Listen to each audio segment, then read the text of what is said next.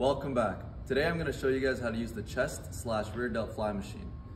First things first, we got to figure out our height. There's a lever right here that you can just pull and adjust as necessary.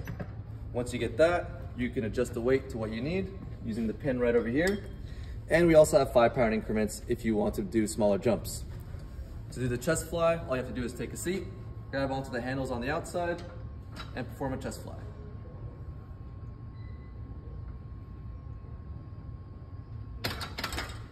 If we want to do a rear delt fly, all you have to do is the attachment's right over here, pull it out, and bring it all the way to the back.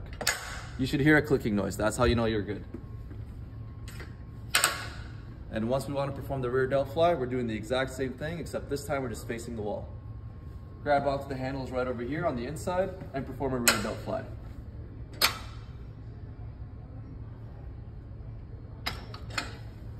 Enjoy your workouts.